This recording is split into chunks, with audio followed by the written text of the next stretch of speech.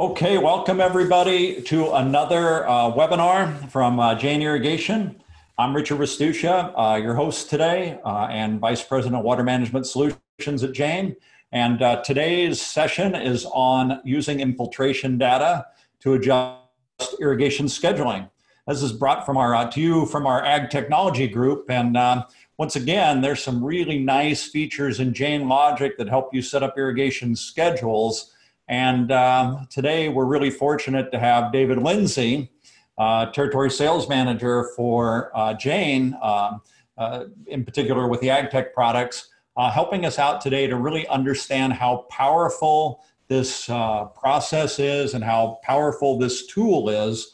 And we're really lucky to have Dave. Dave's been working Jain Logic for a few years now, and I'm always impressed with not just his knowledge, but his attention to detail.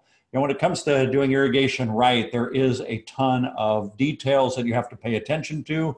And Dave is on top of this like no one else I've ever seen. So I always appreciate that about Dave. I appreciate his can-do attitude. And you all get to benefit from that today in his presentation. So with that, I'm going to turn it over to Dave. Dave, welcome. Thank you, Richard. Always kind words from you. It's so nice to hear that about myself. And I always feel worried that I can't live up to those expectations. You've never let us down, Dave. That's for sure. All right. So a little impromptu. We had some scheduling changes on the meeting for today, so bear with me. I think there's some great information here, and we're going to go ahead and get started.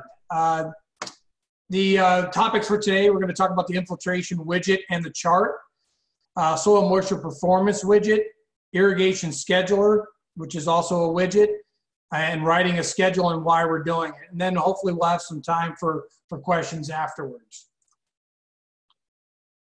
Another little overview on the image for those of you that can see it. What we do, again, I add every time that we need to put in a reservoir or some tank level sensing in there, because we do that as well. And this is our oh, I forgot to add a title there, it's my bad. This is our subject today. It's Mr. Silvera, Brian Silvera, farmer, and I think he's in the Selma area.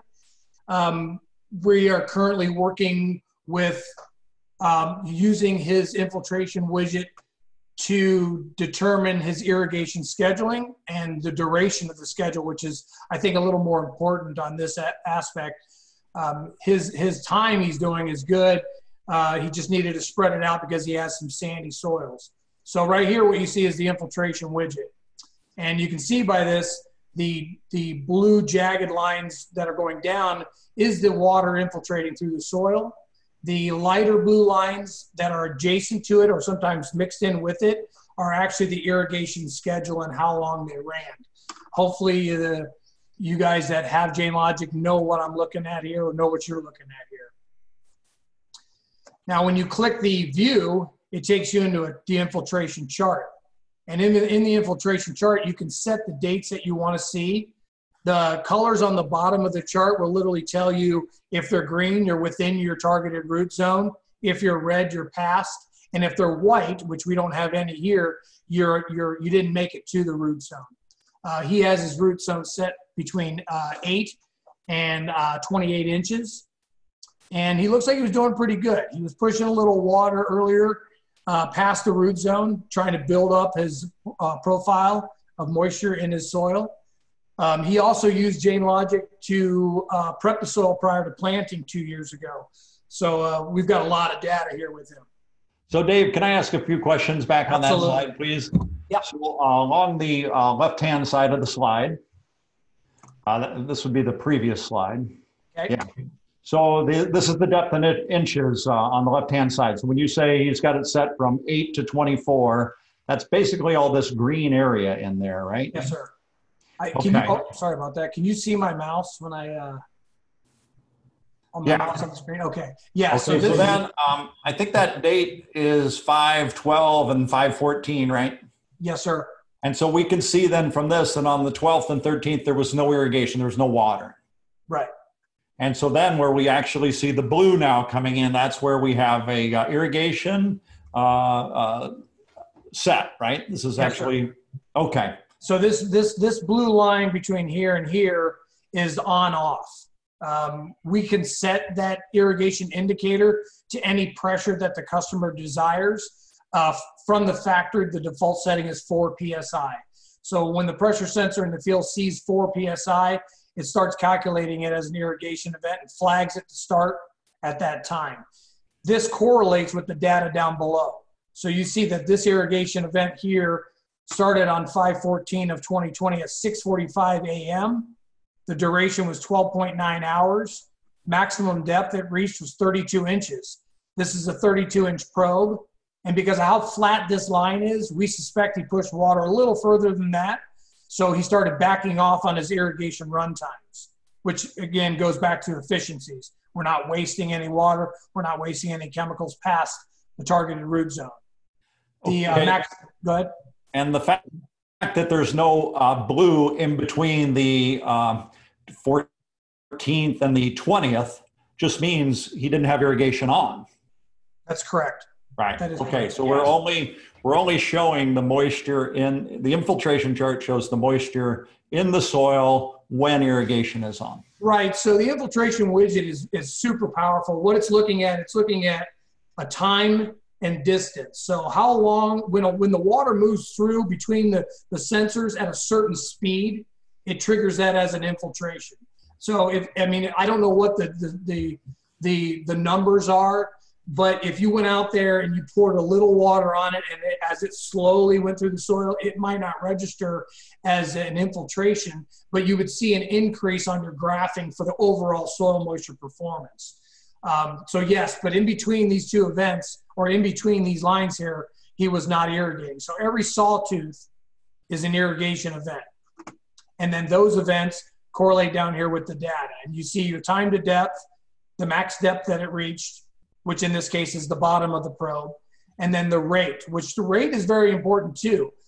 You'll see in one of these slides, it was a little hot last Monday, and you'll see that his water didn't move as fast through the soil because he was losing more to evaporation, and the trees were they were thirsty, you could tell. Yeah. Okay. Okay, good. Thank you, David. I just wanted to get those cleared up. So thank you. That's a great question. Yeah. So, and then again, every one of these, and you can set this when you pull up the view of what date parameters you want to see. So we're targeting these right here because we knew, he was how long he was irrigating. He's trying to back down to about 10 hours a set and going from 3 sets a week to 4.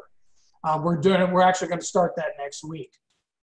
In the soil moisture performance widget is where you see the overall performance, and the green is good. It's actually very good.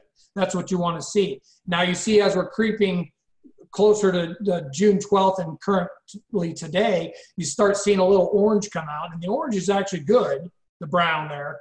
The green is very good, and the blue is wet. So he's still sitting good. He's got a lot of green in here, a little bit of brown coming up. It was hot yesterday. We know that. He's irrigating right now. We'll show you that during the live presentation portion and why he's doing it. Yeah, and one of our guests, pointed out that he's actually saving about 3 hours of pump run time. Absolutely. And not overwatering. So at a big cost savings as well here. Absolutely. Yeah, that's where you're going to get your return on investment. The quickest is when you literally start using the data.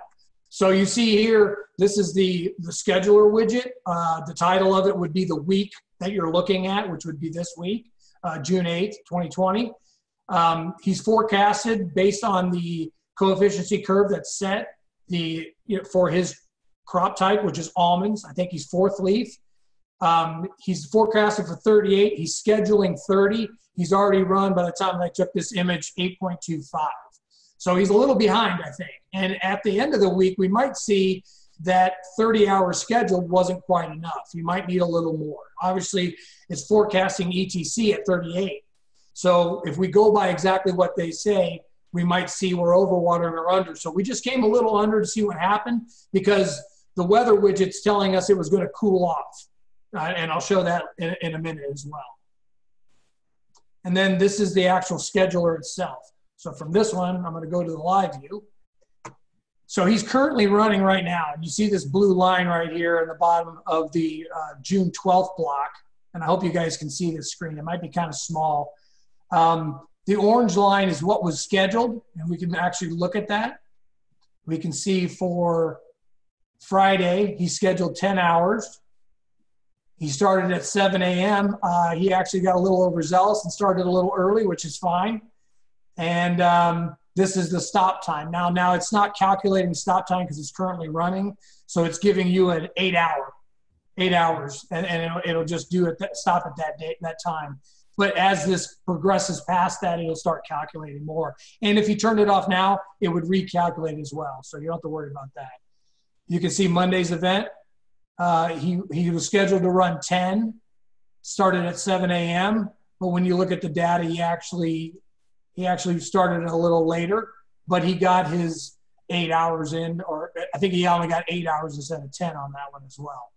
And then Saturday, he's scheduled for another 10 hours here. And that's to try and get caught up. We're supposed to be cooling down a little bit. While it's cool, the trees won't be aspirating as much water. You know, they won't be working so hard, but he's going to give them a shot of water to try and replenish what he lost from the soil. And then this is it. So we're in the forecasting widget is where we're looking at the weather.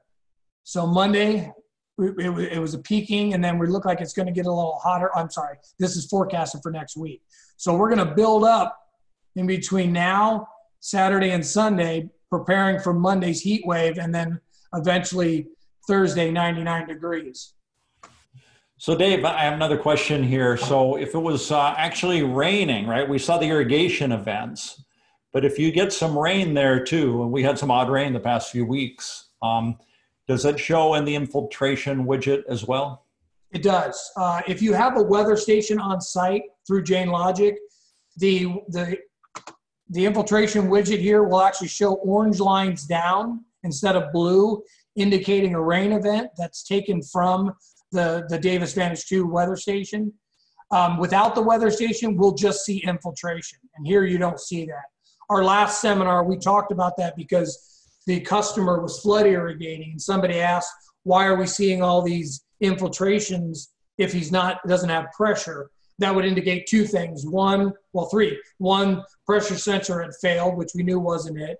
It rained, or he's doing some other sort of irrigation. In this case, the customer was flood irrigating because he has ditch water to do it, and it's not running that ditch water through his micro irrigation system. Okay, great. Thank you. And the soil moisture performance widget will show that as well too. You would actually see the increase of good or very good. So here's a good example of that. So here's today. We're looking at 40.5% is very good. 59.5 is good. We have 0 dry and below, and then nothing too wet. So this guy is really irrigating good. And we want to keep it like that. Sorry, I went to the wrong window there. Okay, so what I'm going to do is, so within the week of window, I'm going to click the view button. It's going to bring me into the schedule. This is what we were just looking at. So he's scheduled for 30 hours this week. His actual runtime as of right now, 14.5. And I'm going to go to next week because Brian and I have already talked, and he wants to run a schedule next week, 4 days at 10 hours a day. So I'm going to go to the scheduled hours. After I click on this bar, it brings up all these menus. You have all your forecasted weather data here, which is literally showing you how many inches per day you should run if you're going to run every day. Brian doesn't want to do that. We're going to go 10 hours in here. We're going to leave that for Monday, and we're going to say he's going to start at 7 a.m. And I hit the plus button, and it added it to the schedule. The next time he's going to run 10 again. We're going to run that Wednesday, pick the same time, hit the plus button. Next day, 10 hours. He's going to run Friday. He's going to run at 7 a.m. And then either Saturday or Sunday. I think he said Saturday. But you can obviously make adjustments to this throughout the schedule. We'll see what the weather looks like and the performance of the soil moisture widget itself. If it looks like we're still under a little bit and we need to add some more, we will. We can adjust this anyway. Again, this isn't controlling the pump. It's just your schedule that you have the ability to email and share in any way you want. So we're going to put that Saturday. And let's give him a little break on Saturday. He doesn't have to get up as early. You won't make him get up in the middle of the night this time, huh? No, we'll put him at AM. Did I put, oh, I did put Pete. No, I put AMs. He's good. And we don't want to give him the whole day off. He's an early riser anyways. Like I said, he got up this morning and started a little early, but it doesn't matter. It's better. It's cooler. Yeah, get the water out there as soon as you can. And then remember to hit save. And then there's the schedule. So now he's forecasted for 42. Oops, I got a little error here.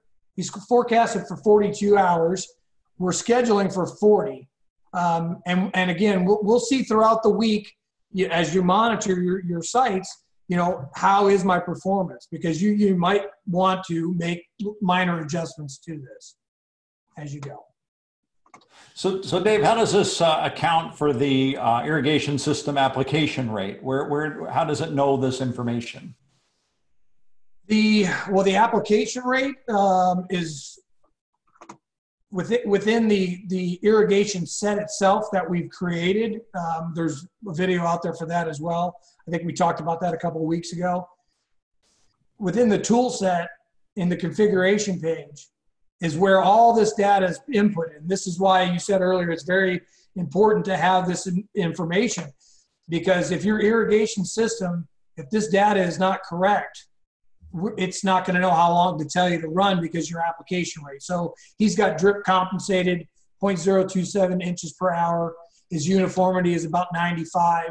And the start date would be the age of the irrigation system itself. The other crucial point is the coefficient curve. And he's got Almond's Sandine model. He's a 0.5. So his trees they're a little above halfway to a full production. But we'll make that adjustment at the end of this season. And then his emergent state, because of the Sandine model, is calendar year. So we always start 1/1 of that year. So another reason you got to go in here and make sure that this date is correct. It's always going to be the current year you're in.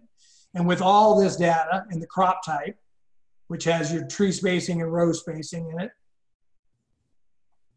and even the varieties, with all that information and the polygon that's been drawn around the property, calculating acreage of 28 acres, all floods into the algorithms with all that runtime data and tells you how long to run. And then it'll tell you by how long you ran, what your actual applied water was.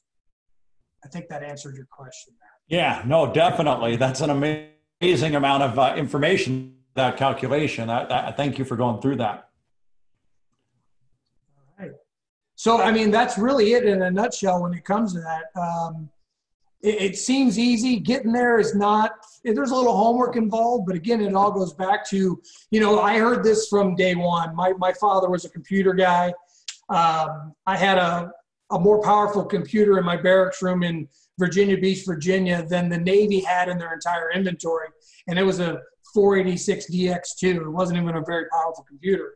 But he always used to tell me garbage in, garbage out. Computers don't know how to, there's certain things that they just don't know. And if you input the data incorrectly, you could be skewed. If you don't update your coefficient curve, your numbers are going to be way off. Brian has been very diligent about making his seasonal adjustments and adjusting his root zones. That's why in the beginning of this call, we were talking with Connor Cunningham. He's going to get it on the schedule to go out there and meet with Brian and take some soil samples so we can ground truth the data we're seeing, and then also to see where his roots are actually at. And that, again, is something that farmers are used to doing normally, and it just validates our data as well. So if I set up this schedule, right, do I have to have everybody log on to Jain Logic to see the schedule, or is there another way I can get it to other people? No, that's a good question too. Let me get back to the scheduler. The scheduler has options built in where you can email it.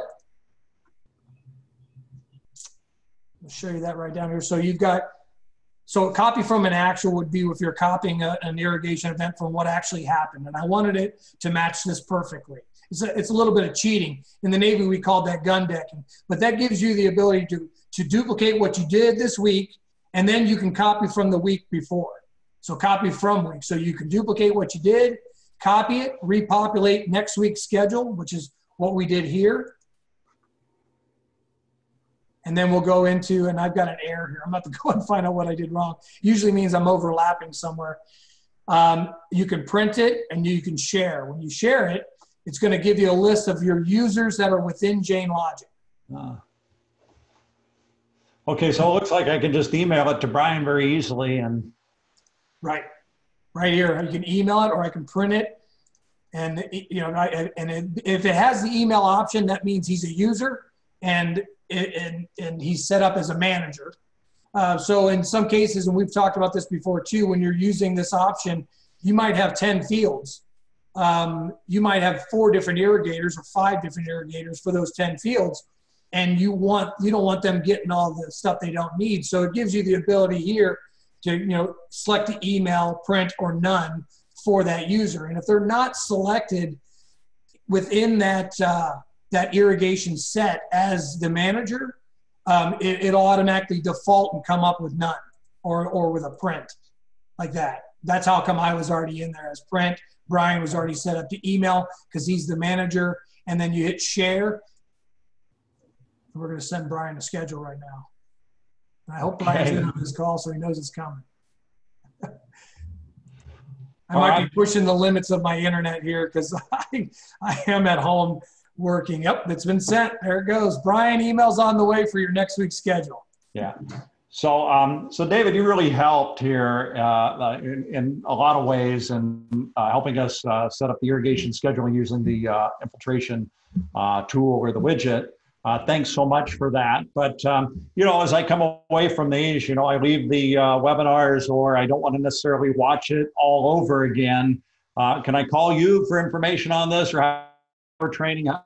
How's the best way for me to do that? Yeah, absolutely. You can call myself, or you can call Connor, or you can email us, text message. And then for a lot of users that don't know it, this question mark in the bottom right corner of your screen has all the company information, the website, the support. I'll get it at that email address as well. The entire support team will.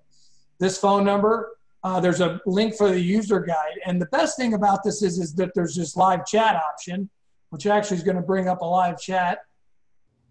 And I can populate my name. And I'm going to put help. And I'm going to hit start chat. And let's see if Richard answers. Oh, call accepted by Richard, currently in the room. So this is awesome, actually. And I find it difficult to get customers to do it, but once they do it, I can't get them to stop. But it's great. We have the software that allows us to have this real-time communication for simple things like, hey, I can't see this. And I'll literally log into your account, see what you're seeing, and say, okay, you've disabled a widget or something like that. And for stuff like that, it helps. And then if we can't get it through this, we'll call you, or we can do a Zoom meeting, or there's just a ton of options. And this is Richard Gates, right? He's the founder of the company, originally started this software, right? Yes, that is correct. So through the chat, I can be talking to that person. And is there a charge for that? No. It comes with your service. Yep. None of the things we talked about today are chargeable offenses. Yeah, everything is part of your service fees. So, get your money's worth. We're here to answer all these questions. I live for this. I was on the phone this morning for 1 hour and 45 minutes with a user that had not logged in yet, and I noticed he didn't accept the request, and it was getting past its due date. So I called out to him, and we ended up doing a Zoom meeting. And I think he's a lot more happier with that than anything else. Yeah. Well, great job today, David. I really appreciate your time. Everybody who joined, I want to remind you that you can go on the Jain website and we'll look at our webinar series and see every class. You can still stream them for free. And remind you that on Wednesday next week at noon Pacific, we're going to have John Farner from the Irrigation Association on. And John's going to be talking to us about what the Irrigation Association is doing for their members. Very abnormal. So I know a lot of you will be interested in that as well. Have a great weekend. Thanks again for joining us, and we look forward to seeing you next week then. Great. Thank you, Richard. Everybody. Thanks, everybody.